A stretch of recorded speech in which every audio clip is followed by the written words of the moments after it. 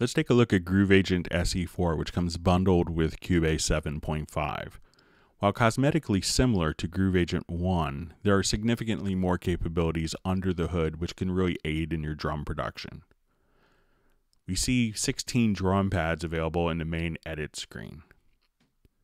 We have 8 banks of 16 drum pads for a total of 128 pads per kit. Each pad can contain up to 8 samples. There are a wide variety of kits in different genres, plus the ability to load Groove Agent 1 kits and import Akai MPC 500 or MPC 1000 programs. 16 stereo outputs allow for flexibility in routing to the Cubase mixer for further effect processing if necessary.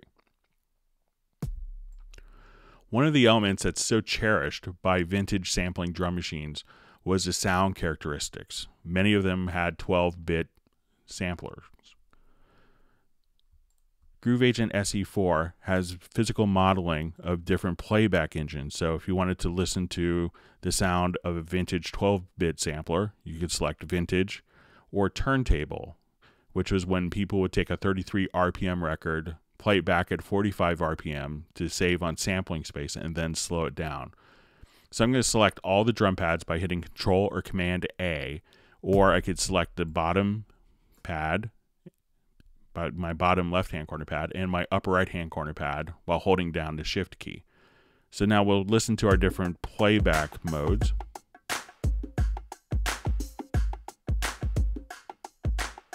Now vintage.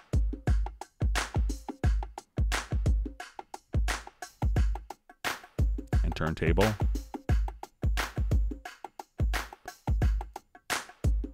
Back to standard.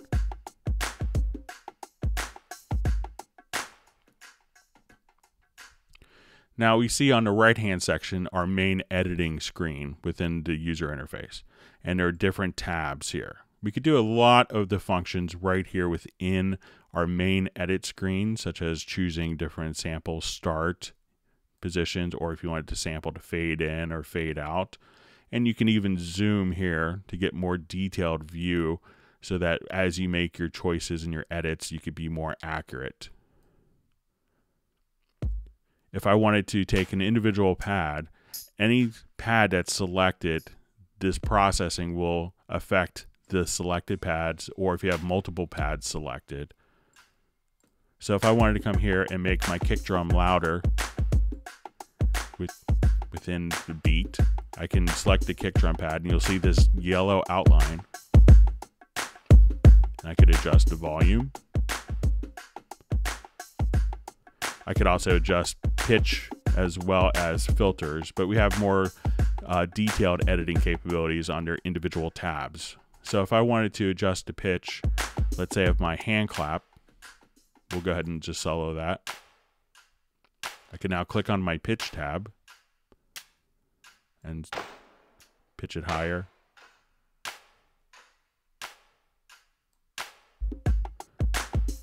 Another thing that's very handy is if I click on just my bongo here, I can now randomize the pitch. So we have one pitch.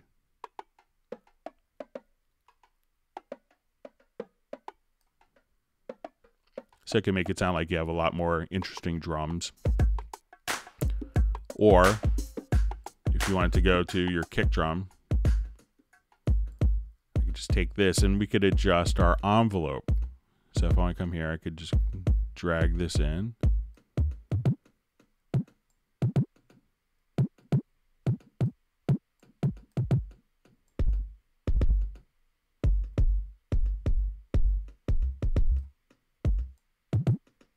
And come up with some very interesting results there. If I wanted to open up my filters, we'll see that we're going to have a wide variety of filtering choices. So I'm going to select all my drum kits, or I could select an individual drum sound. And we could have our classic filter, tube drive, hard clip, bit reduction, or rate reduction. So I'm just going to open up classic, and we'll go ahead and run the entire track through this. We'll unsolo our kick. So we have a number of different filter shapes available. So if you want to just kind of come here,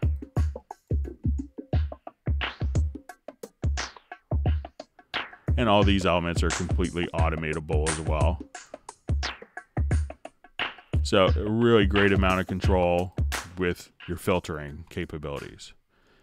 One of the things that's really flexible is how the effects are handled. So if I wanted to come here to my mixer and I play, I could have 4 insert effects on the kit, on the master, as well as 4 different aux sends. So if I come here, I can now click and you can have all these different effect plugins.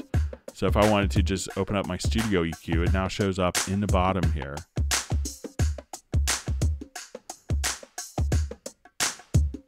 And it's a 4-band parametric EQ.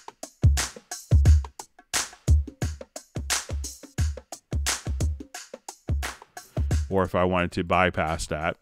Now let's say if I wanted to set up different effect sends so that I could have just the snare going through a reverb. So I can come right here and then say I want my reverb to go on aux send 4, and I could actually stack up to 4 different effects if I wanted to reverb going into a chorusing, into a delay. So I could have up to 16 effects accessible via 4 different aux sends. So then as I play, if I wanted to take my snare, my hand clap there, I could click on the amplifier section here and just add reverb to just that one independent pad.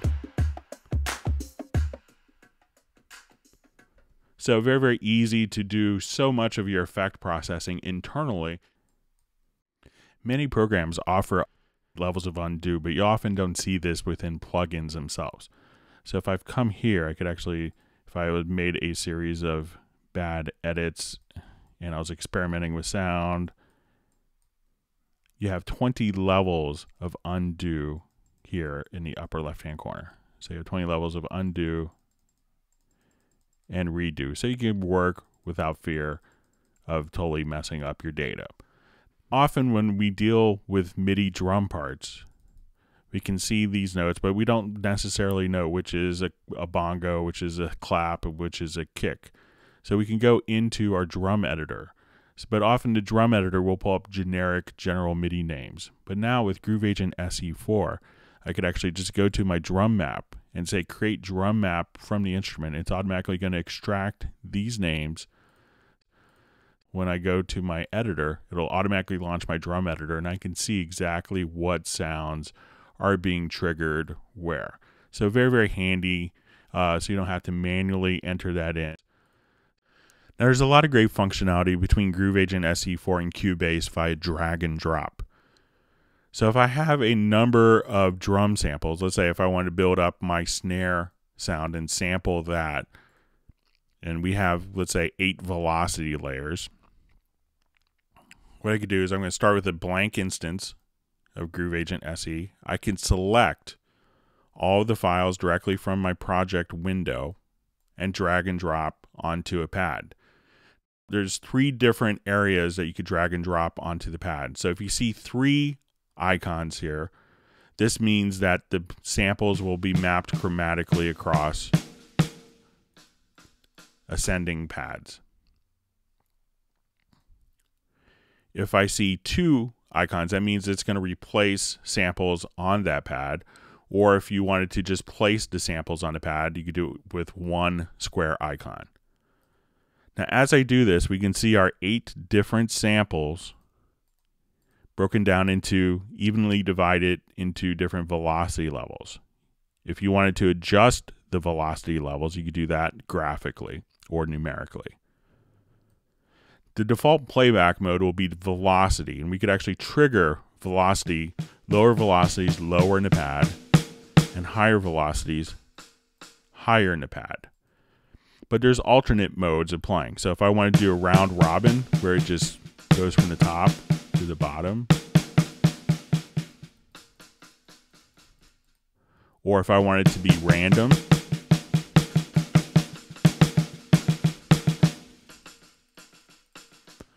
or if I went random exclusive, and this will be with no repetitions of samples. This way you could avoid those machine gun-like snare rolls. Another method to do it is within a multi-track recording. Let's say in this example, if I have multiple kick drum tracks, what I could do is use my range selection tool, and without even cutting the audio, just select a kick drum, and we'll zoom in, and then just drag those directly onto a pad. Now, if I wanted those sounds to be layered, instead of doing different velocity scales, I could just choose layer, and that will play back up to 8 samples. And I can alternate my snares and layer sounds together as well, all individually. Drum loops are very common to really aid in production, but many people get stuck using drum loops because they'll have just a fixed tempo. So if I wanted to listen to a drum loop, and we can say we like the feel, the recording, and I could start a production using that and maybe augmented. But if I want to make that loop my own, there's some really great tricks inside of Groove Agent. So let's open up a blank instance of Groove Agent SE, and now what I want to do is just drag that loop. Now, as soon as I do this, it's going to play back the same exact tempo. Now, if my tempo of my project has changed, let's say to 168, that loop would still play back the same tempo. But if I go to my sample tab here in the editor and turn on audio warp, I'm going to select music mode and have it synchronized to the tempo. Now when I trigger the sample, it's automatically going to sync to the tempo within Cubase. Now if I want to reset the pad, here's another method. If I drag and drop this loop onto the pad, we have a slicing tab. So I'm going to click on Create Slices, and now it's taken each of the slices and mapped it to its own pad, assigning it to its own MIDI note. So if I wanted to, I could actually do some creative processing here. So if I wanted to take the snare and adjust the tuning of it, or, have natural variations on it. But there's also, when I go to my slicing menu, you'll see this little icon right here. And this would allow you to drag and drop directly to our project window. Now, as I've done that, it's basically come right here and created a MIDI file that is the timing of each of these individual elements within the loop, and this MIDI file will trigger the individual samples within Groove Agent SE. So if I want to make a quick copy, I'll just duplicate this. I could actually have the variations. Let's say I like the feel, but I want to make the drum loop a little more personalized. I could just use my arrow keys here in Cubase, and I'll just randomly change .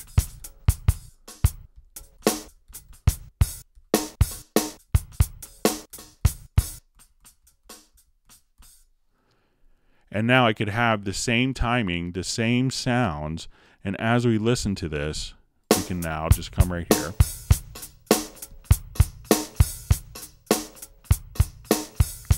So we see it triggering the slices, the samples, or Groove Agent SE4. Our random variations, and back to where we were. So this brings up a whole idea of patterns. Now there's an entire pattern layer. So in addition to having pads that are dedicated to just playing back samples, you have a pattern layer. And if you have all of your pads full, you could actually have a separate MIDI port that's just for the pattern. So if I wanted to, I could take any pattern from my project window, let's say my variation, and I could just drag it, any part from my MIDI project, directly onto the pad. I could also just listen to that variation again.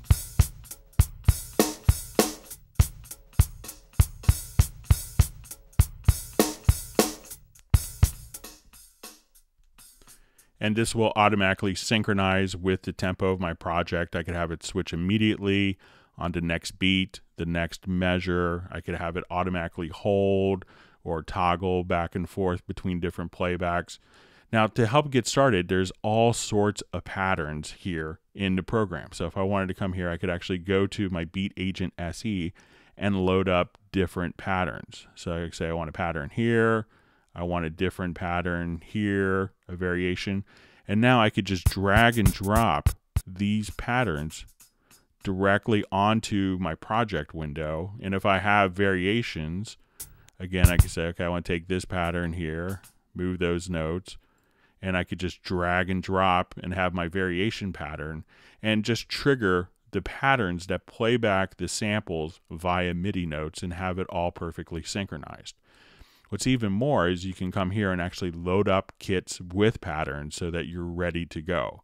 So as you can see, you can do a tremendous amount of drum production with the included Groove Agent SE4 in Cubase 7.5.